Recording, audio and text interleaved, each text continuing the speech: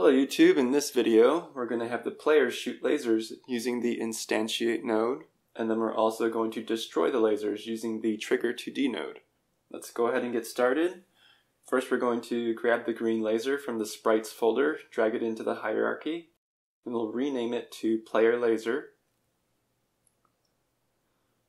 And then we're going to add a tag called player laser. And we'll assign it back to the game object. And we're going to add some components, a box collider 2D trigger, then a rigid body 2D with a gravity scale of 0, just like before, and then a flow script controller. Create new, click bound. Alright, in the canvas, we're going to search for a rigid body 2D so we can set the velocity. And we could create a variable, but in this case I'll just set a hard-coded value of 10 for the Y. And we want to do this on start. And connect it to the set velocity node. Drag it over. Let's test it. Looks good. Alright. Let's go ahead and create a prefabs folder. Call it prefabs. Alright, if I click on the player laser and go to canvas, notice that it says bound in the red text. And now if I drag the player laser into the prefabs folder, go to canvas, you'll notice that it says bound prefab instance. And if I click on the prefab itself, it says bound prefab asset. So you have to be careful when you're using the canvas, make sure you're editing the correct object. I just wanted to point that out. And I'll go ahead and drag the player over to the prefabs folder as well. And I always make a habit to click on apply whenever I make any changes, just to make sure it goes back to the prefab.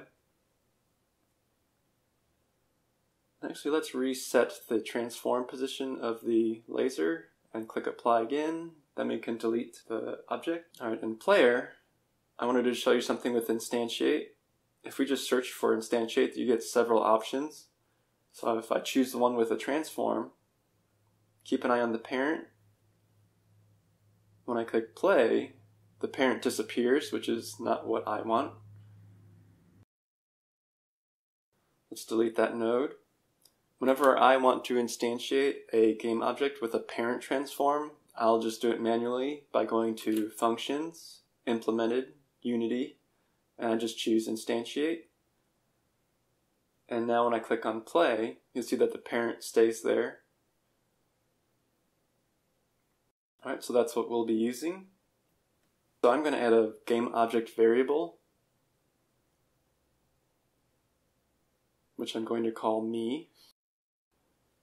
And I'll drag the player game object into the value slot. And now I'll choose to get that variable and drag it into both position and parent. Now if I click on the instantiate node, and next to the original slot, if I click on that circle, I can look for a laser and choose the one with the dark background. And now I'm going to look for input button. It defaults to fire 1, which happens to be the left mouse button. I'll just keep that for now. And if I click on play, you'll see that I'm able to shoot lasers. And they are appearing under my player, which keeps it nice and clean. Alright, now I'm going to create a new game object called Shredder, which will destroy the player lasers that collide with it.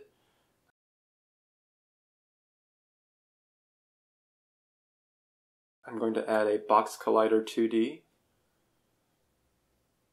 I'm going to reset the position, move it up above the screen a little bit, and I'll drag out the size of the box collider.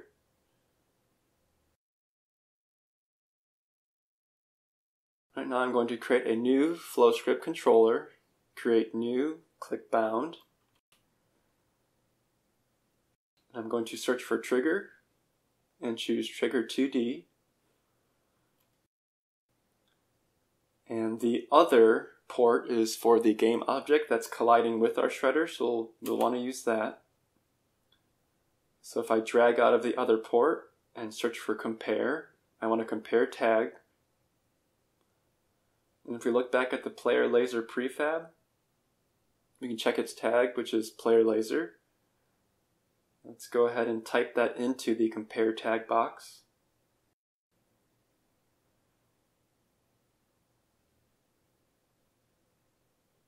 And next we want a switch condition, which is just like an if statement. And we'll drag the value of compare tag into the condition. And if it's true, we want to destroy the game object. So let's look for destroy. Drag true into the node, and then drag other into the object. And then we'll drag enter into the switch condition to activate it.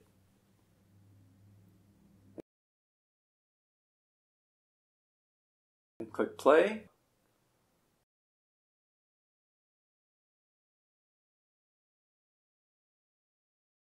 You can see the lasers are being destroyed. Alright, that's it for this video. In the next video, we'll create some enemies that will also shoot lasers themselves. So hope to see you then.